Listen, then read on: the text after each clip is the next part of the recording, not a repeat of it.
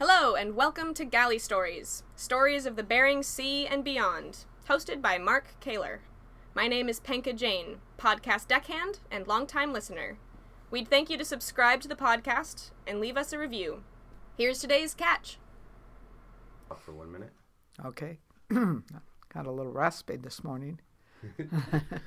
Might be a little bit too much last night. Well, guys, that was the mic check, but I had to keep it because Snooks so unique, and that was a good intro. Welcome back to another installment of Galley Stories, guys. Today we have an extreme veteran of the Bristol Bay fishery, and not only Bristol Bay, but all over. She'll explain that to us. We have Captain Snooks Moore. How are you, Snooks? Say that again. How are you today? I am great. Beautiful day out here. So, where were you born, and what was your first introduction into commercial fishing? I was born in Anchorage in 1944, and my first induction was probably a tender coming to Anchorage that picked up my folks and everything that they did to take us to the Setnet site just south of the Kenai River. Okay. And I was 3 months old. Oh, okay. What was your first memory, though, of fishing? First memories, we had 3 sites at that time on the beach there, is probably chasing seagulls off the nets, and I was 3 or 4 years old. So that was my job, to go down and swish them away when they first started to go dry. So it's been a family heritage? Yes. The sites originally were, my folks took them over in 1939, and my uncle had developed them, and then he went to Clam Gulch and built a hand-driven trap, and my folks took the sites over. So, yes, long time. How did it progress? They had more sites. They bought out some others and stuff. And during the 60s, I always was picking fish, and 50s. I didn't get paid when I was a kid. I just got to work on the sites. And then in the early 60s, my husband and I ran the sites for several years. Can you give us some of those experiences? I mean... you did it with family. It was all in a family operation at that time. I think we had one hired hand when we did it. My folks never had anybody but us and my mother and stuff. We went from rolling skiffs up on basically round logs, first, I guess, by hand, and then we had an Alice Chandler tractor was our first piece of motorized equipment. It was not far from the Libby, McNeil and Libby Cannery, so I grew up around the Libby Cannery and the Kenai River from the time I was little all the way through to when I started running a boat and beyond. So those pile drivers and cooks and web people I knew all my life. It was really an interesting way to have a life. And I spent all but one summer of my teen and young years on the beach. Excellent. And then you began making your family there too? Yes. Most of my children were born in Alaska, and I lived right there on California after the oil companies came through and cut a road through, and we could get to the beach sites besides coming down the beach. And we had a home there and lived there till 1972. My children were when it started school and stuff there. And that is where I started running a boat too. Is it? Yeah. So, how did you progress from a setnet site to a boat? My husband had built a new seiner in 1970, and the boat was there. And I'd never ran a boat. I'd been on the boat fishing with him and my dad in earlier years too. But I just said, hey, I think I'll take the boat for fishing. And this year, and of course we had a market then it was Ward Cove, had bought Libby McNeil and Libby out in 1959 just after statehood, and they outlawed traps, and Libby said, we're out of here, and so it was Ward Cove and the Brendels. And it was a pretty wide little marine plywood boat and with diesel engine, and I think my first trip with it was from Homer to Glacier Spit, towing a skiff, and I managed to put the line in the wheel for the skiff. So I knew nothing other than, I could do some navigation, and simple boat. You got one fathometer, one pump, no GPS. It was all compass course and stuff. And my next trip out was running from there all the way to Kenai from Homer. And I did learn that bucking the tide in Cook Inlet was not a good idea. It took a long time. I didn't do that again like that. And my first landing at the dock was not exactly pretty. In the harbor in Homer, it was easy, and it wasn't very pretty in the Kenai River. And, of course, everybody knew me, and I kind of banged around a little bit getting in.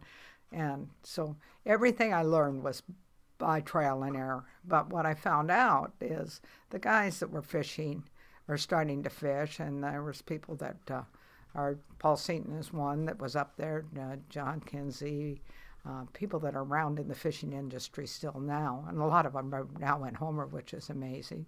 But they didn't know anything any more than I did.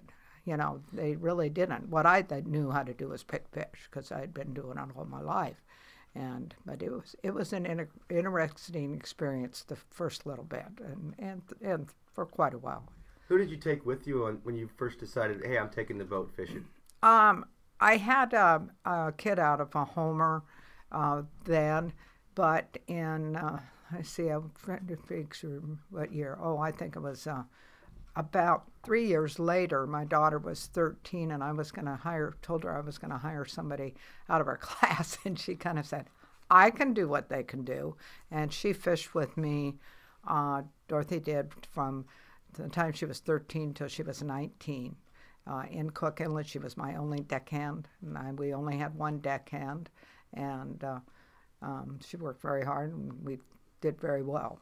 I mean, for some reason, I had an ability to find fish, but we had a really good fishing group, so, you know, we were kind of a little ahead of the game with extra radio by then, and a group of guys that were pretty dang good in Cook Inlet, so. Yeah, the Cook Inlet fisheries changed. You know, obviously a lot since those times, hasn't it? You know, it's changed in a lot of ways, but you know, we were moving along pretty fast to change it too. You know, it was a lot easier to fish, I think, than it is now, because we had the whole inlet to fish. We fished. I mean, I caught an oil ring one day fishing up there, square on, in probably 1973. And didn't look like I was going to get it, but I got it with both legs. And I had a new boat then, the Tom and L.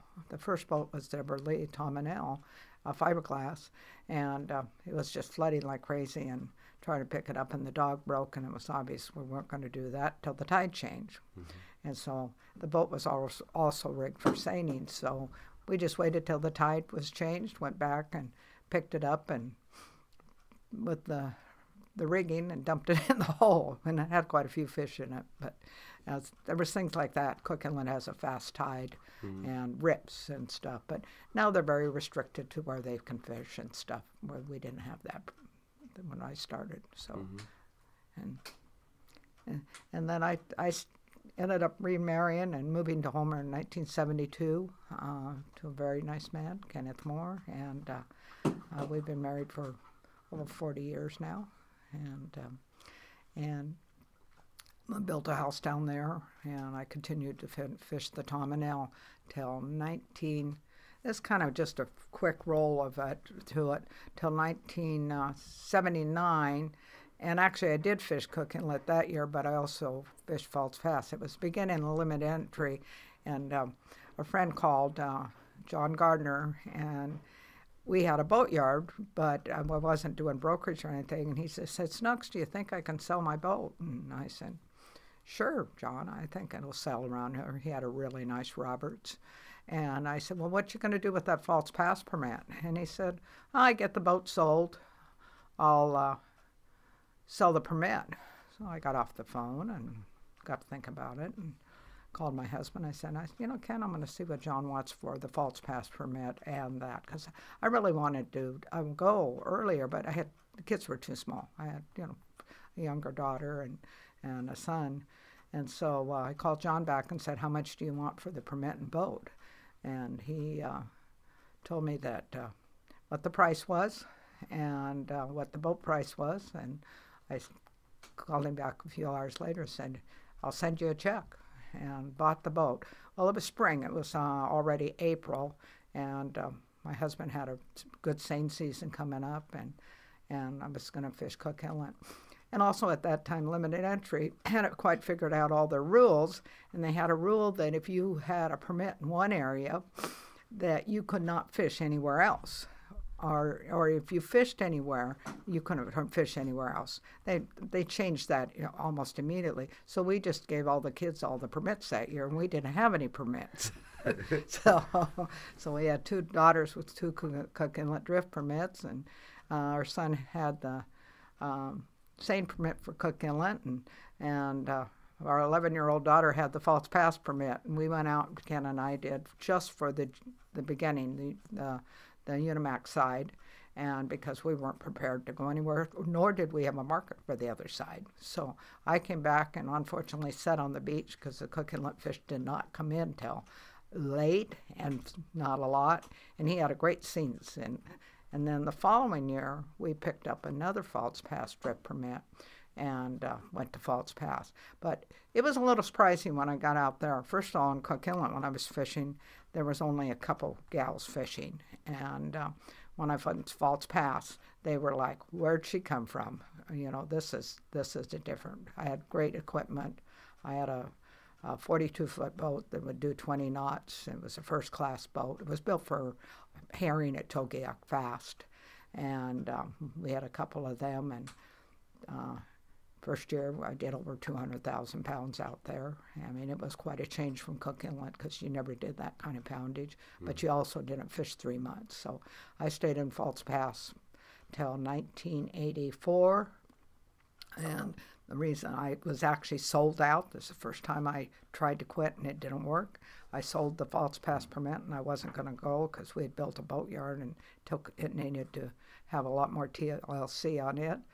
And I sold it in the winter. And at that time I had a boat brokerage for permits and boats too, and I was doing that. And come spring, I was walking through the boatyard, and Daddy Verhusen, a really good friend of mine, said, "Snooks, if you can get a boat permit, you can come and fish Bristol Bay." Because I also did not want to fish 3 months out there in the gray. It's gray out there. The sun comes in, and then you get fog. And so I just said, okay, well, I'll see what I can do. And I made an offer on a boat over here. Came over and looked at. Ken flew in from Togiak. We looked at it. I think the name of the boat was the Early Times. It was a Marco. And it was, and we're talking late May, and he didn't take my offer, and I found out when I was flying home, and I was flying on the plane with a neighbor, Bruce, from our area. He was a farmer and a fisherman, and Bruce said, "Snooks, do you think that you can sell my boat? My back's been bothering me doing it, and also just the farming and everything, and I just don't think I can do both anymore." And I said, "No, it's the 1st of June. I don't think so." So I got home and started thinking about it. I called back and I said, "Bruce, what do you want for that boat and permit?" I had no idea what the boat was. Now, I came from a 42-footer that was first class all the way through, okay? And he said, $125. So, that's the boat and the permit? Boat and permit. Well, it wasn't much of a boat. Well, at the time, it probably was, it was fiberglass. It was a fiber form, which is kind of the Rawson is taken off of it. I bought that boat sight unseen. And I said, "Well, what about your gear?" "Oh, I got lots of gear." Well, I also was used to pretty good gear, so I ordered gear, and I ordered 2 sets of gear, and I was fishing for icicle, and had them bring it up, and I flew into Igigik with an all-girl crew. Okay, now that was a little shock to them, and that was Igigik on the Igigik side, and went up to the locker, and every other cork was a wood cork, and so I'm glad I had ordered gear. Kind of looked at his locker, figured out what I wanted, and went down and looked at the boat, virtually almost put it in the water within a day. And said, okay, guys, how do I get out of here? And they said, well, you head across there and down the river. And I don't even think I had a chart with me. And I just basically compassed it up to Dillingham with this little boat. And I'm looking down to the sides of the boat and how close the water is and all things. And thinking, got to have a little more boat around me. So I went into Dillingham and got the welder to put 18 inches of aluminum around it. I think some of the first that people did that. And Harris Electric to rewire it because it had wires going every which way for about $1,500. Of course, the cabin's only about 6 feet long.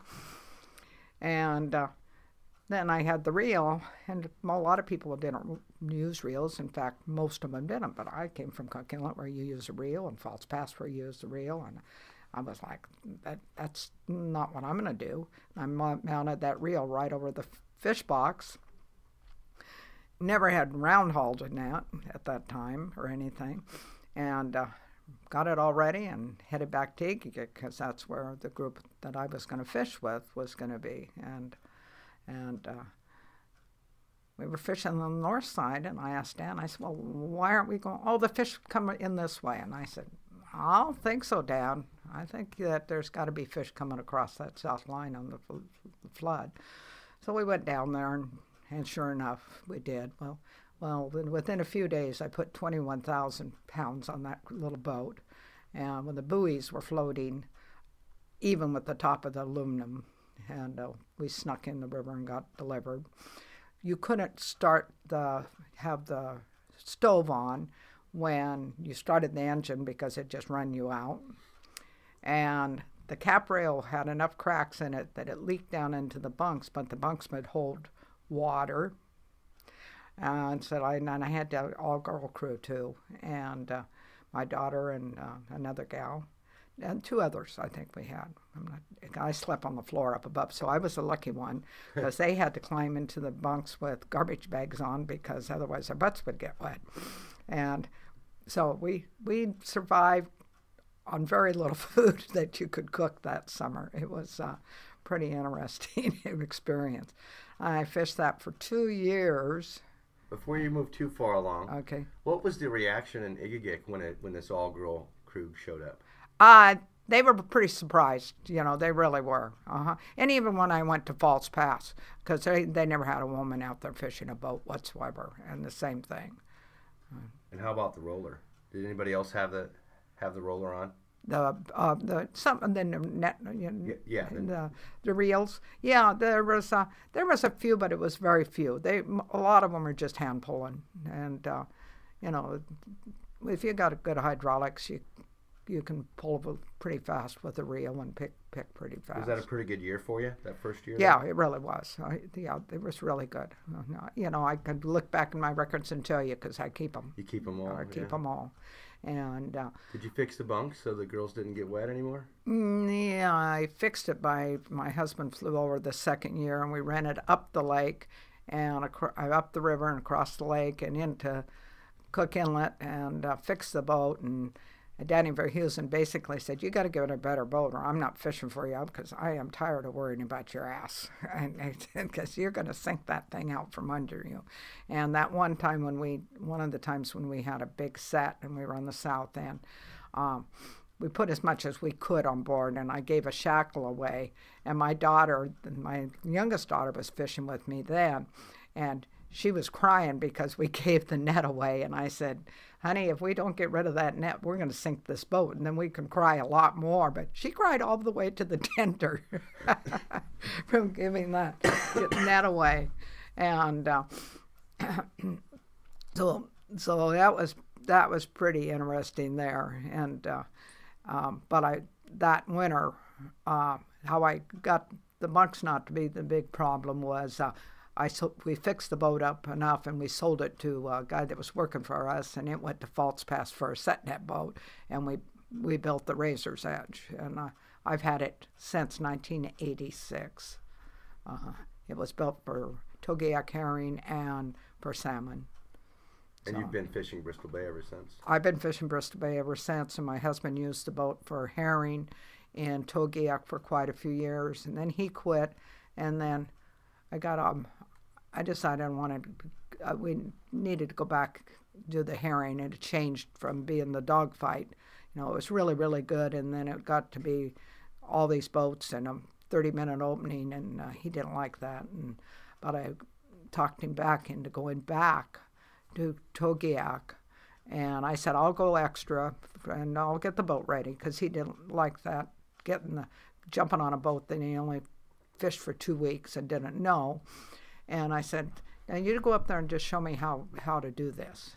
And we went from one bay to another, and he said, if you set here, you're going to snag up. You set there, you're most likely going to get spawn outs, and because he had fished up there since when Icicle went up with 2 boats, and went around. And so I think he had made every set and probably did all those things. And I thought, I don't want to learn this. So we made an agreement that's the only time we fished together, 9 years. I got the boat ready with the crew, and then he'd fly into Dillingham and we'd go fishing. So I don't think that happens very often in Alaska either.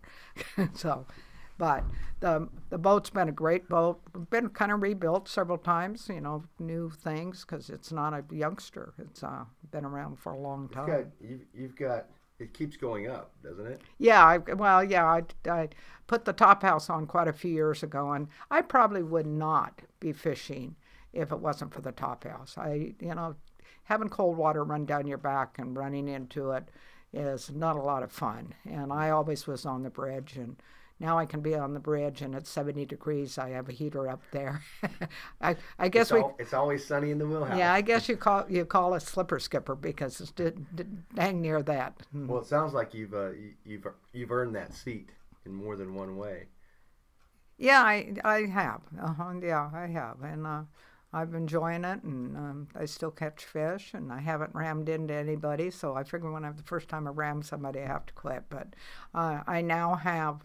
Well, I have a granddaughter that's been on the boat since my kids have grown up and go on doing their things. She's been on the boat since she's 11. She's 28. She has missed 1 season. Is that Monica? Yeah, Monica. And I have a great-grandson that is doing his 3rd year on the boat. He started when he was 11. He's almost 14. And he's doing a good job on the boat. So. Seems like it runs in the blood in your family. Right. And he's actually, we've got to say proudly, a 5th-generation Alaska fisherman, because my grandfather was a Finn, and he fished out of San Francisco for cod off the Amchitka Peninsula and west side of Cook Inlet, and that was what they called this area at that time when you lived in San Francisco or everything. Do you remember, I'm sure that you do, but a time when you were young and your parents and your grandparents were talking about some of the unique things in the fishery or their big fish stories? Do you recall one that just always came up?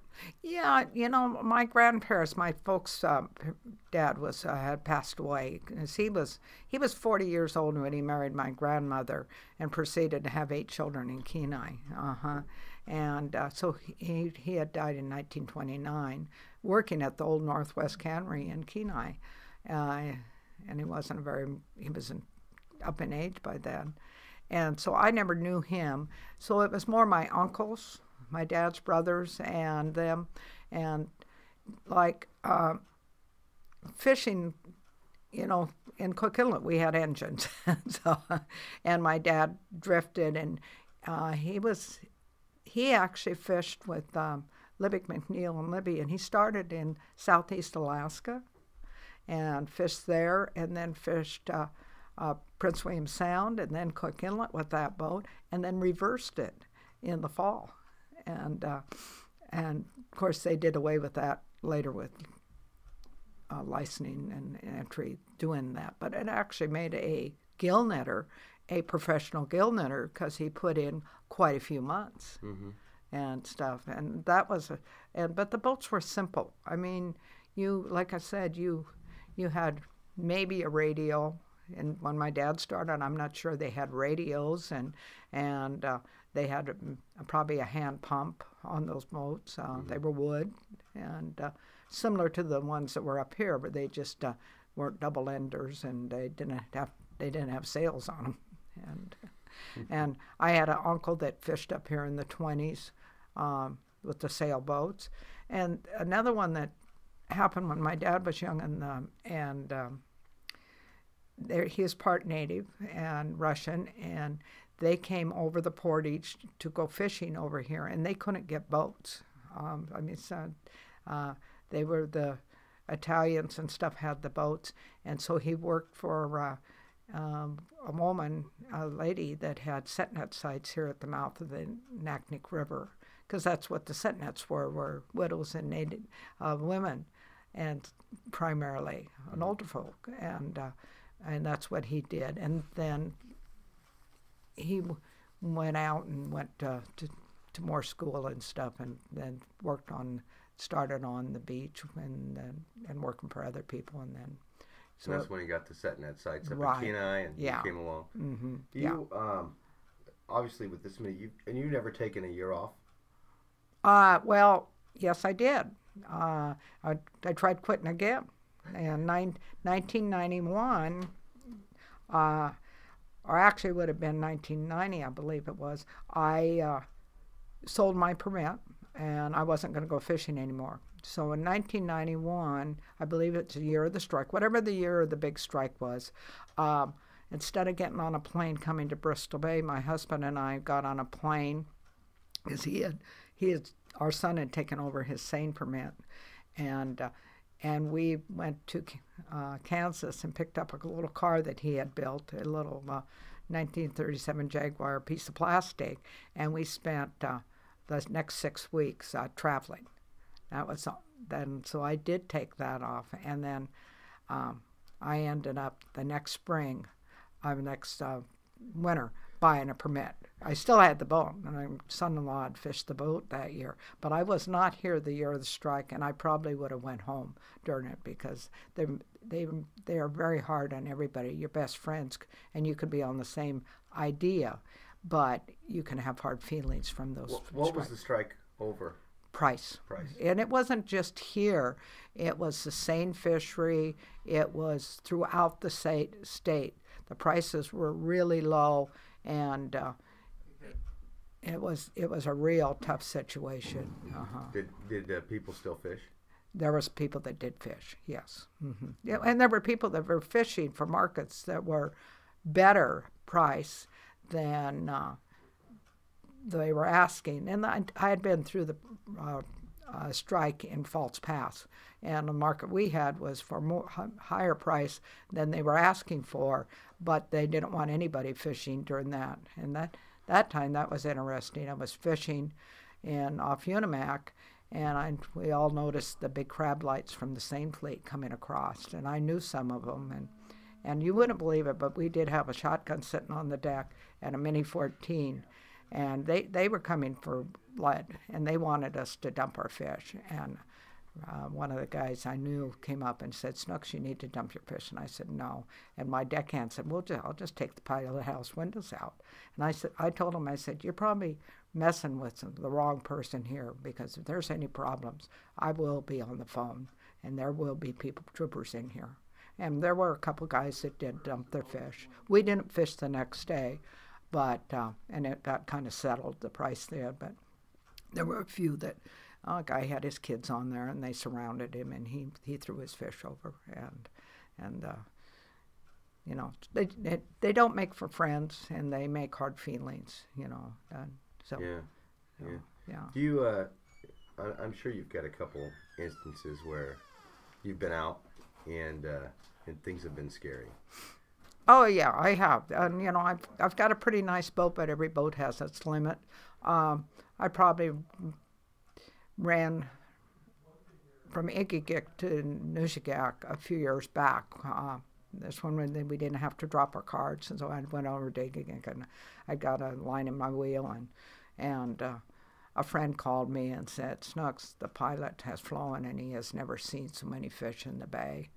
And Tim would have opened it over there, but the way the rules were, he couldn't open it. He had to give notice for so many hours. And I ran with a 45 on my stern that night that I probably wouldn't do again. It's one thing the boat takes me down. It's another thing that takes my young crew down. And my grandson is also fishing, and he's got a real small boat, and he took off ahead of me, and he got over there, and that I ran up because I had some gear on, so I probably couple shackles, and in hindsight I would have just left them on the boat. And I ran up to Coffee Point, and the ecock grip was just standing on end. And we got rid of the gear and went to take off, and we took a window out. And my grandson-in-law was on the boat, and he said, well, we are going to town. And I said, no, we're not going to town. And I called the ecock Henry there, and they didn't have any plywood or anything. And one of the tenders had a piece of Lexan, and he got there, and we just smeared the glass up and screwed it down, and it stayed all summer, and we had 18,000 pounds that day. But I didn't let Newt loosen the net. It was blowing so hard. I knew that I needed to not be stupid and get it in the wheel. Mm-hmm. And the next day we had a really big day, too, because there was hardly anybody there. I mean, two things. They weren't there, but also the weather was just plain fierce. And it was that way last year. It was a nasty, nasty wind year last year. And there was a lot of fish last year. There was quite a few fish, and there was a lot of boats. Yeah. It was quite a sight to see last year's when they said there would be 600 boats, and I like, oh, okay, that's going to be a little crowded. And then they said there was 900 boats, and it was like, whoa. But a lot of them were fishing right down on the line, and at night you would just see this solid bunch of boats from one side of the Nushagak to the other side. I mean, it was just this big stream of, and it was never really crowded. I was amazed because there was fish coming from one side to the other. Just everywhere. It was everywhere. Yeah, yeah. They were working their way up and through the boats and stuff, and I never felt like opening set was a jam or anything.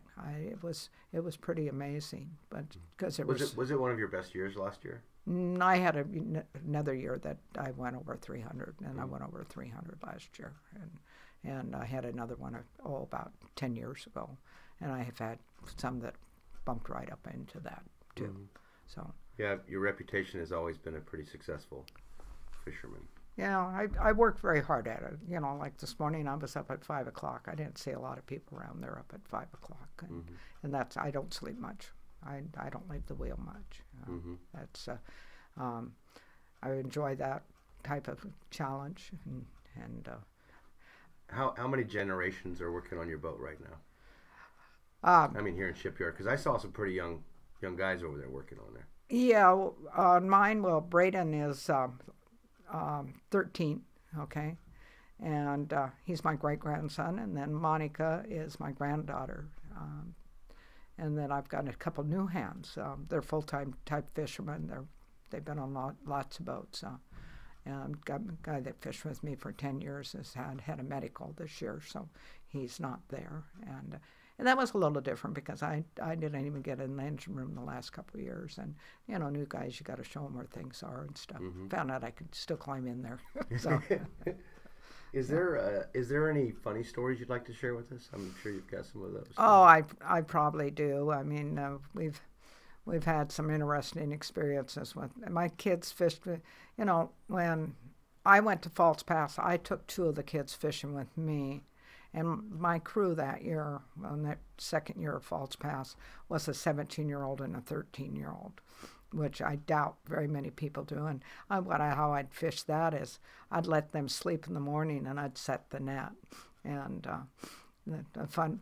It's kind of a funny story, but it's more of how it happened. And they were asleep, and the guys that we were working with were I felt like I was just following and not doing my own thing. And so I told them, I said, I'm going off by myself, and went out quite deeper. And in the Unimac area, if you see a feather, that's a rip, okay, because there's really not very much of a rip, the entire current. I laid the net out, and you clear, beautiful day, and you run the net, and you count. You're fishing 90 mesh deep nets or long, deeper, and count the fish and multiply it by 3, and that's probably what you got. And I ran it, and my husband said, he was fishing inside. He said, yeah, we're doing pretty good in here. And I said, yeah, but this don't look too bad. And when I ran it the next time, it was a school of fish. They didn't even move for the boat. They didn't move at all. And of course, I just went into giggly laughing and stuff. And my husband said, you know, you might want to get a hold of that net. And so I woke my daughter up, and I said, maybe we should put some buoys on it. There was no putting any buoys on that net.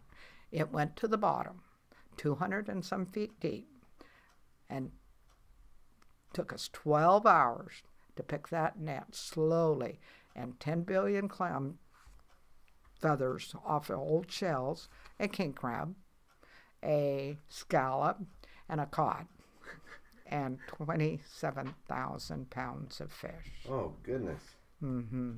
And picked it with Dot and a 13-year-old, Dorothy and Andrea. We picked that net. Well, how many hours? 10 hours? It took us about 7 or 8 hours. Mm-hmm. Yeah. But you got... And we got the net back 100%. How many species did you catch? Well, we caught 1 king crab, 1 scallop, and 1 cod, besides all our, and 10 billion dead clamshells. Did you eat the king crab? Yeah, we ate the king crab, we ate the scallop.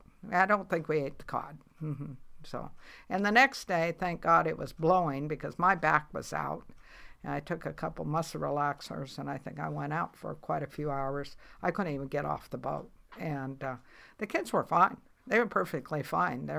And we were tied up with other people, and it was blowing like crazy. And so I got to sleep that day. I don't think I could have hardly moved in. The next, went out the third day, right to the same spot, and we got about 18,000 pounds. But it was nothing like watching a river of fish. And probably what saved me there is they hit 2 shackles instead of 4 shackles. Because if they had hit 4, I think they would have just lost the net. It would have been too much to get it up. Mm-hmm. Mm-hmm. And they just kind of bushed in there. Was that the biggest set you've ever had? I had a set on the flats in the Nushagak that was just in that range. And that one was, it was quite a few years ago. And they called for a midnight opening, and we just kind of waited till everybody had sat, and I just drove the boat in till I didn't have any more water. And my grandson was on the boat then, who's fishing now, Justin, and Monica, she was 13, okay? And my other grandson was on the boat. He was same age as Justin. I think they were both 18. And another grandson, and that was 13, that had never been on the boat. And we were sitting there, Justin and Monica and I, having a sandwich. And I kind of noticed that we were a little close to the beach. I was seeing the white on the beach, and I said, is that too close, Justin? Let's just pick it up. So he went out and he started picking up, and he came back and he said, you need to get out here. I'm not making any progress. And it was a solid fish.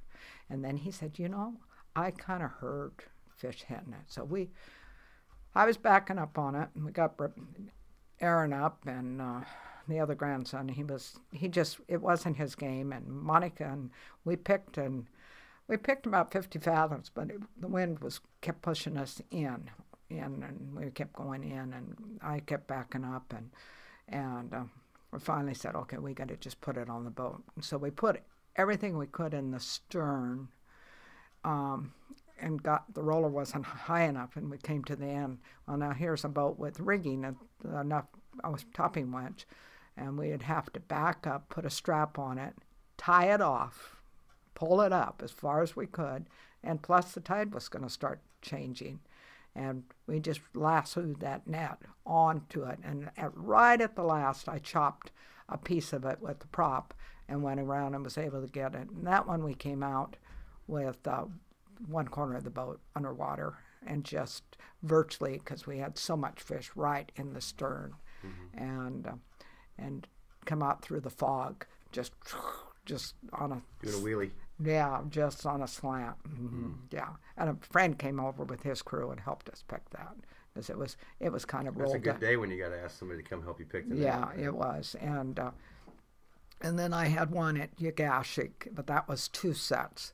That was just right in that 27,000, and that one we rolled the first most of it in the stern, and I had to keep moving the boat. My son came up for a couple of weeks fishing with me that year, and I had to keep running because we were taking water in the stern. So, they're funny now. The fun ones are when you can sneak off by yourself and make a set and nobody's around, and I like to do that periodically. Just run off.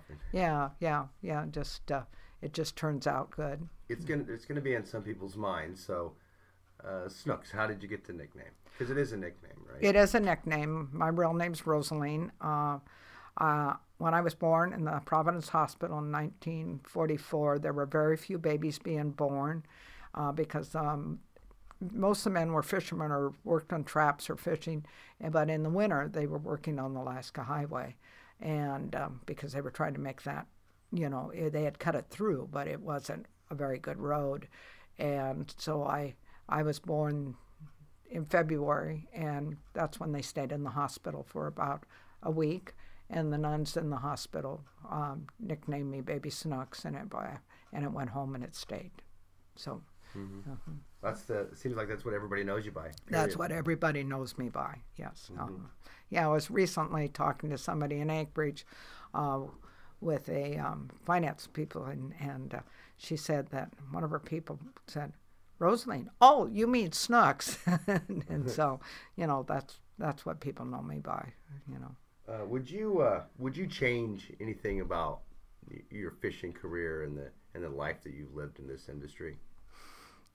I would have liked to have went to False Pass a little earlier, but that was just the beginning of the 200-mile limit change too, when those fish started coming in, like when I went out there. No, I couldn't have fished in the winter and had a family. I had 4 children, and I was home. I kept the books for our crabbing and seining operation because Ken was fishing year-round and stuff. So, no, not really. One of it, I guess I wish I had got some more education and some stuff that would have helped me along the line, because I've sat on a couple boards, CFAB board for a lot of years, and I sat on a Homer Electric board, and there was things that I wish I had done that way, but I was a young mother and didn't get the opportunity then. So that'd probably be my biggest change. Is this a lifestyle and a career choice and a family choice that you'd recommend? Oh, I would, yeah. I think Monica will have her own boat here in a couple of years. The only reason she doesn't now is she said she'd stay with me till I quit fishing, but then now she's getting to wonder if I'm ever going to quit. Well, you've already tried to quit twice, and it didn't work. I tried to quit twice, and it did not work. So, but I've had some experiences. Let's see, I've had both knees replaced, and after I had them replaced in January, I was here fishing. I had both rotator cups done different years, and the best therapy I had with them was I went stack sane. So I got full motion, and then a couple of years ago I was backpacking and broke my pelvic bone, and I actually ended up on the boat leaving with crutches and didn't use them all summer, and then it didn't quite heal, rolling around all summer. So and then last year I had an AFib operation, and I did transfer my permit and ended up buying a crew license because I wasn't sure I could fish at all. And I came to the boat when it was all ready to go fishing, and I left the boat early. So I guess I'm going to be here. So they're going to have to put up with me. No, it seems like it's a family tradition for sure with your bloodline. It is. It really is. Like I said, I've had uncles that were fishing over here that were on the schooners. I mean, they came up on the schooners and were fishing and packing herring and stuff. And my dad was fishing from the time he was young, and he had 2 brothers that were fished all their lives. So, yeah, they did. I often ask a lot of folks that come on the show what they would suggest for young people getting in the industry, but I think with you, it should be more specific. And what would you think? What would you suggest for young women coming into the industry? Well, I think everybody should get some experience, on a boat or around some kind of in the fishing. If a boat's set netting, have some aspect of it. I have seen a couple gals come in that had no experience. One gal at Falls Pass after I was there, her husband was a biologist, and they ended up buying a boat, and she fished it out there. And she didn't have any experience when she started, and she did a good job. I mean, she did a real good job, but having some experience would help, especially in today's boats. When you only have one pump and one radio and one depth finder, there's not a lot there. My boat's pretty sophisticated. It'd take a while just for somebody to figure out. I don't care if they have experience or not. Everything on it. Keep it simple when you start is where I lead. But you started with the boat out of Homer and ran it to Kenai. Yeah, it was a Kenai boat. We just had it down in Homer, and it was a simple boat. And you the Razor's Edge, you keep her really high tech. Yes, it's got a lot of equipment on it, and that takes more dollars to keep up too. But it helps you get more fish, right? Well, in theory. Yeah, well, it does. And with twin engines, last year I had a transmission go out. I just thought it was clutch plates, but we were catching quite a bit of fish, and I ended up not going into Dillingham because I've got Micro Commander controls, so it's real easy to switch the props, and then the 509s will operate on either end on forward, so I could have had 2 forwards, or at least I thought I could. And we did not quit. We just operated with the M1 engine and bow thruster, and put in the last of the season, and then brought it over here to get some repair into NACNIC to get some repairs done, and found out that I'd really blown the transmission to pieces. Well, is there anything else you'd like to share with us before we wrap up?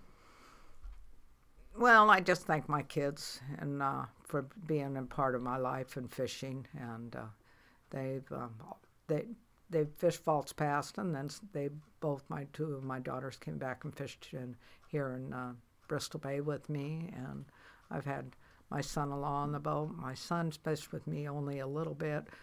He fished with my husband and stuff, but it was a family deal.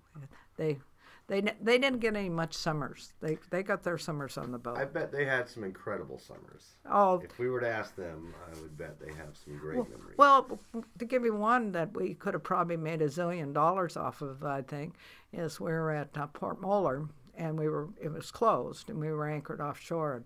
And we always had a Zodiac with a motor, and kids, and actually went to shoot up the river there. And there was a covey back in the where the glass balls rolled in. And then we had these new 42-footers. And they brought us garbage bag fulls of glass balls. And we put them in the stern until we had to tell them that they couldn't bring any more. But I think they could have filled a tender with those glass balls. Let's explain what the glass balls are, because those were the previous floats, right? They were the floats for the Japanese because the glass balls won't break, and when they go down under pressure, and they won't collapse. And at that time, that was the main thing they had to do that. Now they built some different type of foam balls that can hold up to that, but they were all over Alaska because the Japanese were, and their gill nets and everything, that's what they were using. And there were miles of gill nets piled up on beaches and stuff. And you still can find the glass balls, but they were everywhere at that time. And they're worth money. Yeah, there were some money now. Yeah, yeah. I still have gunny sacks full of them at home. Saving them for that rainy day? Yeah, well, I've given them back to the kids, fixed them up and given them back to them. So, we had them all over there. And of course, for years later, we would have pieces of glass that had got away from one and breaking and pulling them out. Yeah, I've heard guys say, hey, I found one, and it's like a real, they're excited about just one. Well, we had one till we told them they couldn't bring any more. Well, Snooks, I can't thank you enough for coming by this morning and sharing your story with us. Well, thank you. And it's been a good life, and I'm glad to have the kids on the boat that I have now too. I think Monica's daughter will come up next year. She'll be 10, and I think she'll come up for. Oh, she's going to start a year ahead of everybody else because it seems like everybody else starts at 11. Yeah. So, yeah. It's that bloodline. Yeah. You know? Mm-hmm. So she's wanting to come up. She'll come up for part of the summer next year. Mm-hmm. So. Okay, Snooks. Well, thanks again. Well, thank you. All right, guys. This has been another installment of Galley Stories, and we will see you next time.